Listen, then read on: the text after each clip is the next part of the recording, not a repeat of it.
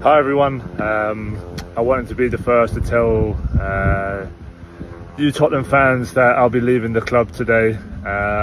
Obviously a lot of emotions going through me right now, and sad to be leaving a club I've spent nearly 20 years of my life at, from an 11-year-old boy to a 30-year-old man now. There's been so many great moments and special memories that I'll cherish forever. So this is a thank you to all my teammates over the years, all my coaches, all the managers, every single staff member to do with the club, you know, from the kit man to the chefs, everyone involved.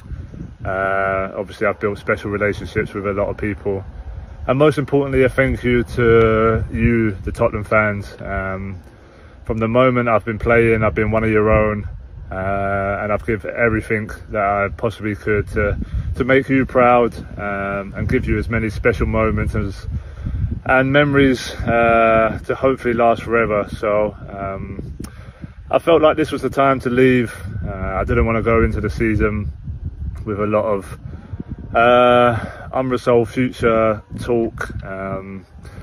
You know, I think it's important for the new manager and the players to concentrate on trying to get Tottenham back to around the top of the table and fighting for trophies. So I wish Ange and all the boys all the very best of luck. Honestly, you know, I'll be watching from a fan point of view now and really hope the team can be successful. Yeah, this is a message though to all you fans around the world, every single Tottenham fan that supported me and been with me throughout my journey.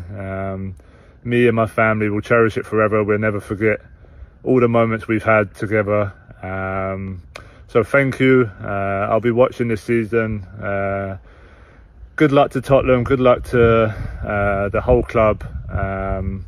So yeah, it's not a goodbye because you never know how things pan out in the future, but it's a thank you, and I'll see you soon.